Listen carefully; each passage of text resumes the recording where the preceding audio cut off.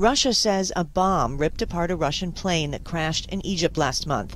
During a meeting at the Kremlin on Monday night, the head of Russian security service said traces of foreign-made explosive had been found on fragments of the wreckage. Putin said the incident was one of the bloodiest acts in modern Russian history and promised to hunt down those responsible. We should not apply any time limits. We should know them all by name. We will search for them everywhere, wherever they are hiding.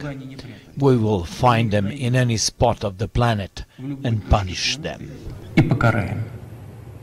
Until now, Russia has played down claims from Western countries that the crash, killing 224 people on October 31st, was a terrorist incident, saying instead that it was important to let the official investigation run its course.